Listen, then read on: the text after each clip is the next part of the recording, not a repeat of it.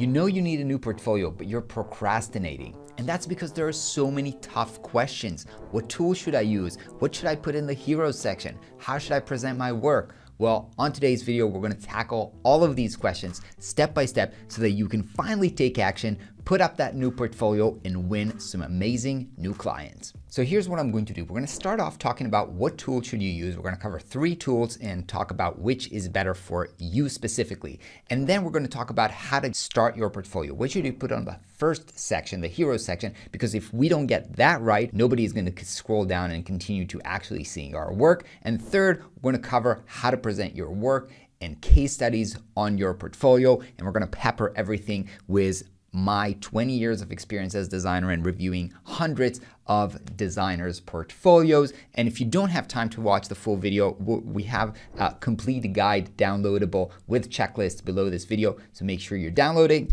Let's get started. Okay, so there are 3 tools that I want to show you for you to consider as the platform for your portfolio. The first one is Webflow. If you've ever been on my channel, you know that I love Webflow. Webflow is basically a platform to build websites in general, not just portfolios. So I build all of my clients' website and our website using Webflow, and it's really enables you. It's really advanced and enables you to do custom work with interactions and basically do anything you want. Now, this is really great, but the con of this very powerful tool is that it has some learning curve. So if you really need a portfolio right now, maybe it's going to take you too long to use Webflow and learn how to use Webflow. However, that being said, they also have a bunch of templates for you to get started with. So that can make things easier for you. You can go here under template and they have portfolio templates. Some of them are actually free and you can get started with Webflow for free and then even publish your portfolio on a webflow.io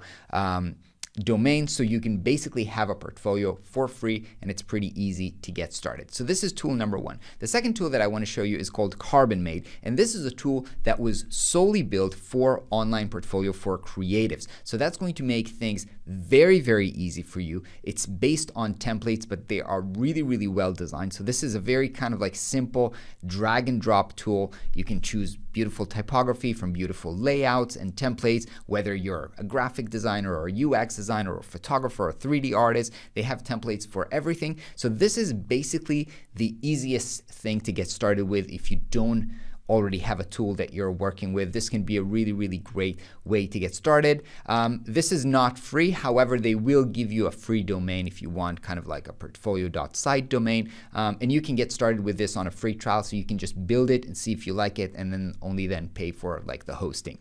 The last tool that I want to show you is called Simplice, and Simplice is basically also a dedicated tool for portfolio for creatives. However, this is a plugin for WordPress. So if you are already familiar with WordPress, maybe you already have a website that's built on WordPress, then you can get this template, you can get this plugin, and then you can start working with it, and it has some really amazing templates and components to work with. It can also be very customized in terms of animations, and it has some really cool features. So if you're a if you're a WordPress person, this is probably the solution for you. Again, I'm personally not a WordPress person. I don't like setting up WordPress myself. So for me, I'm not going to be able to use this, but this is a really great tool for people who like and want to work with WordPress.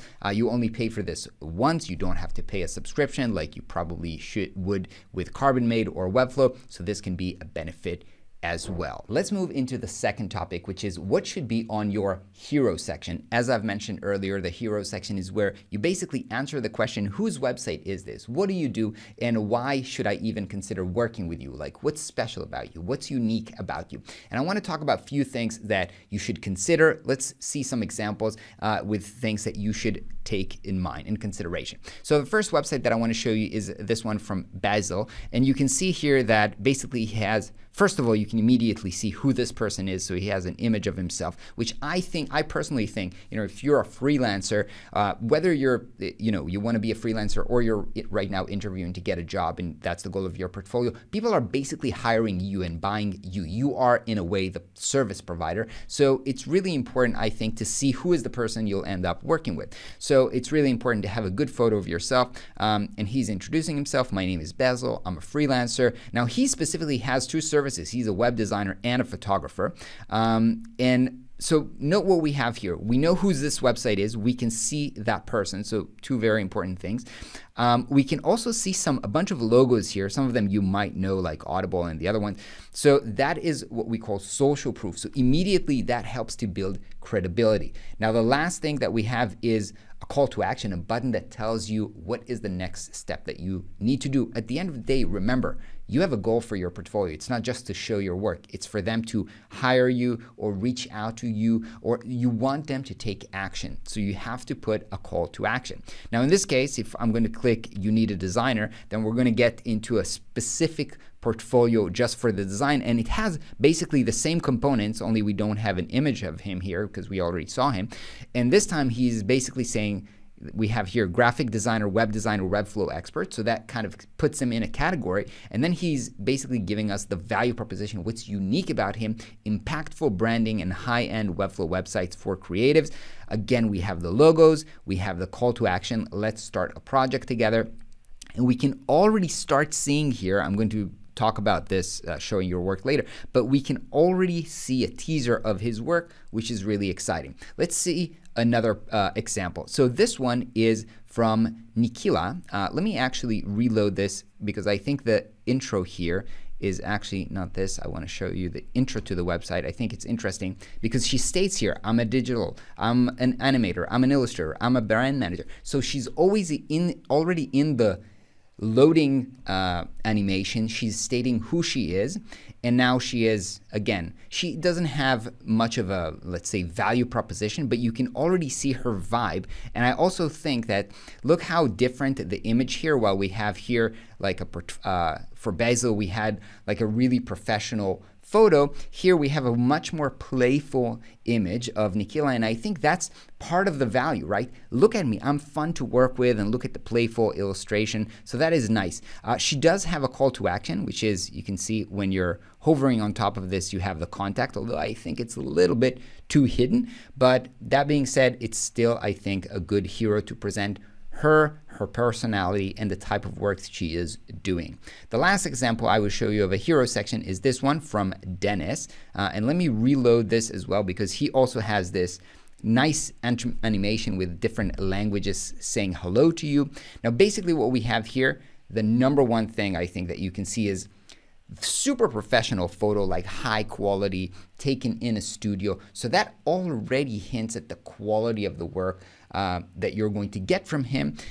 And then he's also smiling, so he's friendly. So again, the way that he is explaining the uniqueness of working with him is with the quality and the vibe here. Completely different vibe from what we've seen from Nikila, right? Now he is basically stating what he does, freelance designer and developer, located in the Netherlands. There is no direct call to action here, which I think is a shame, but it's still, I think, a very impressive kind of hero section that gives you, and he is obviously coding a lot, so there are a lot of kind of like very nice micro animations that you can see here when you're hovering over stuff and the animation of the text. So that puts us in the context of what he knows to do, and he kind of proves the quality of his work right off the bat. So now that we talked about the stuff that you need to have in your hero section, a description of what you do and what's different about you, perhaps an image of you and a call to action, let's talk about how to present your work. Now, a mistake that I see people do over and over again is they just take screenshots from their design software, whether it's Figma or XD or Photoshop or whatever, and they just put a screenshot on their a screenshot of the design on their website, and I think that is a poor decision. And I want to show you some examples of how you want to do this. So here, as we're scrolling, immediately we can see a bunch of screenshots, and though they are screenshots, they have a little bit of styling which makes them look a little nicer, right? So they have these round corners and they have this drop shadow. So they're not just placed on top of, you know, the image, they are a little bit more stylized. And I think when we're scrolling, we're getting to the actually last project, now we can actually see the work in context, right? Now this is proper art direction of the work, right? Instead of just putting, you know, a screenshot of the app, it has some background. The background is in the color of the brand. We have multiple devices that help us see the work in context, and we can see that here and here as well. This is super, super important for you to tease people into even before they get down into the case studies. Let's see what we have here from Nikhila. We scroll down, and now we have this. Here we can see a project, so that now we have some kind of an animation, and you can see what she did here. You can read a case study, or you can actually go and see the website, and we have here as well. Now these are, again, these are not just screenshots. These are the actual designs, and some of them are being animated. So they are placed kind of like in context. It's not just, you know, an export of a JPEG out of a design software. Let's see what we have for Dennis. So for Dennis, when we're scrolling out here, basically, in a way, you can say this is just a screenshot, but again, it's placed within a rectangular that has some color. Sometimes I think you can see here animations. No, maybe you can't see the animation, but it's well presented within a context. It's not just a screenshot. It has a little bit of an art direction that puts this in context. Let's go ahead and dive into a case study and see what's important when you are creating a case study.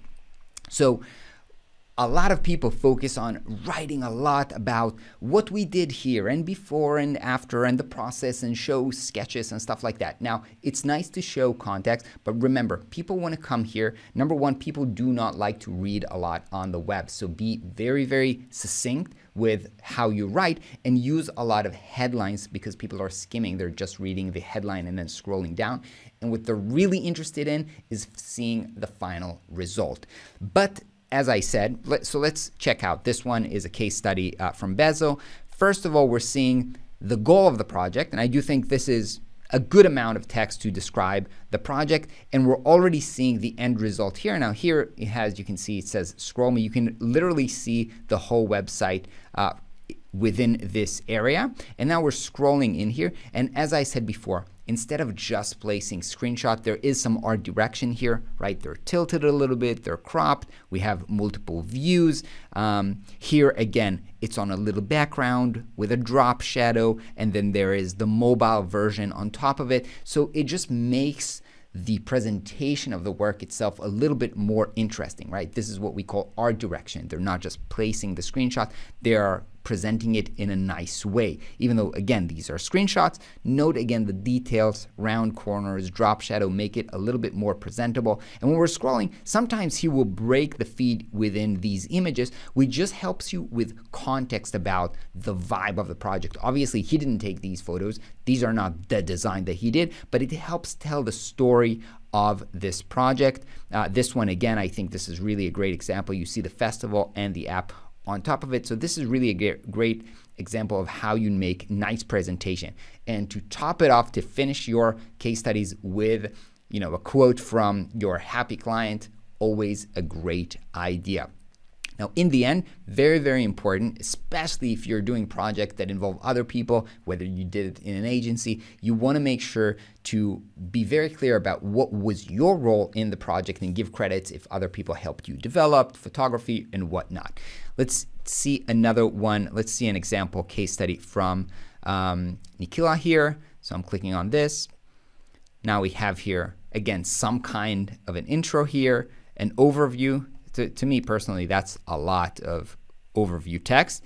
In general, I think she has a lot of text, but we're jumping right into the work. She is using animation, and I think a lot of people who are in web or UI design, where seeing the actual interaction and animations are very, very important.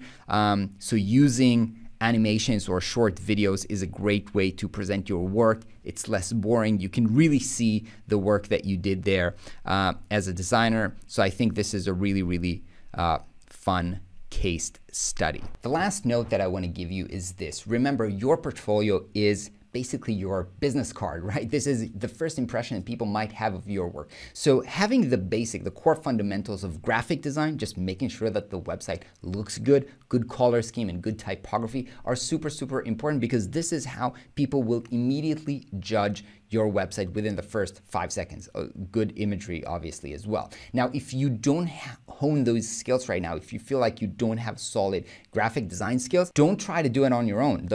All of the platforms that I show you have very good templates and kind of like design decisions made for you, so you don't have to make all of the decisions yourself. I know as designers, we want to customize everything, but if you're not very strong with graphic design, sometimes maybe it's easier to start off with good design decisions that somebody else did for you, and just make sure that you have somebody take a really good photo of yourself, and you make sure that you present your work, you create the art directed pieces and create the case studies in a way that looks really, really good and presents you successfully. I hope this was educational for you. We have other videos here that cover in-depth more portfolios for you to learn from. And as I've mentioned, we have the complete guide for you to download below this video. I will see you on the next video. Peace out.